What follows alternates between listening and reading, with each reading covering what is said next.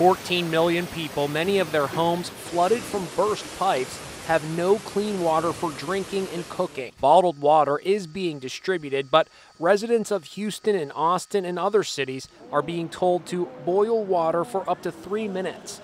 Some are melting snow and ice, and boiling it is not so easy if there's still no power. Survival expert Shane Hobel showed me how to use snow to make water that's safe to drink without power. Obviously, you're not going to be doing this in your living room. Right. Where is it safe to set a fire? In the driveway in your backyard? As long as the canopy is clear, you're free from the neighbor's house, crosswinds, risk of, the ember jumping into flammable areas, other things. So just be mindful of where it is. After it's boiled, this water still needs to be filtered. Run it through a cheesecloth. You can run it through the coffee filters, the paper ones you have.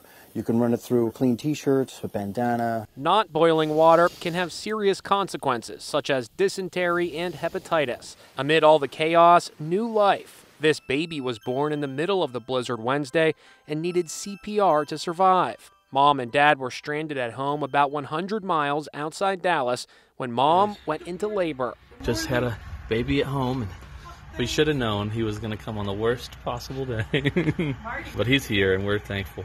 He's great at nursing, and just a good little eater and a good little sleeper, so praise God. And how's this for an ingenious mom? With no running water available, she melted snow from her yard in a giant cooking pot until she had enough to bathe her kids in it.